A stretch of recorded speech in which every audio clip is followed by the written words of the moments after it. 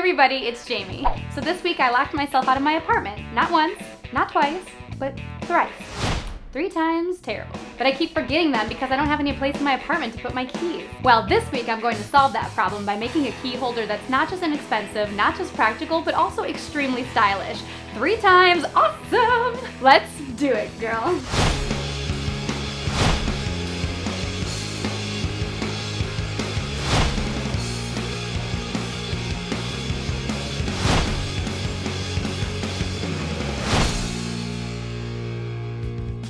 For your key holder, you're going to need a wooden canvas.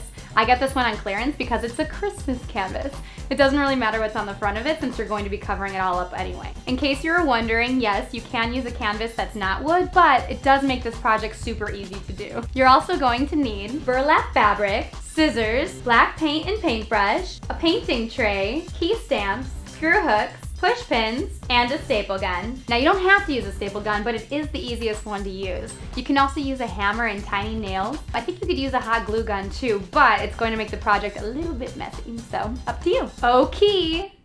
Let's get started. Step 1, measure your burlap in order to make sure that it's going to fit nicely over your canvas. Remember that you're going to be attaching the fabric to the back, so make sure to give yourself a few extra inches when measuring. Use your scissors to trim the fabric to the right size. Step 2, the next step is to decorate your burlap over a hard, flat surface. Since we're making a key holder, I thought these key stamps would be really fun to use. Or you can just buy key templates and then trace them. Or you can just use your own keys.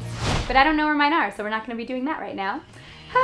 Or you can nix the idea of keys in general and just use whatever pattern you like. If you chose the key stamps, go ahead and paint one of the individual stamps and then press it firmly into your canvas. This will give you a really nice key print. Or if you decide to paint the entire key stamp at once, it'll look something like this. Either way, touch up any uneven or faded paint with your paintbrush. Once your paint has dried, flip your burlap over and place your canvas upside down on top of it. Wrap your burlap from front to back, then using your staple gun or any of the tools I had mentioned earlier, attach your burlap to the perimeter of the back of your canvas. In order to turn this awesome thing into a key holder, the last step is to add your screw hooks at the bottom. Simply start a tiny hole using the point of the screw hook and then hand screw the hook in from there. Once your hooks are in place, hang your canvas near your door or anywhere you want to hang your keys. And there you go, your key holder is all done.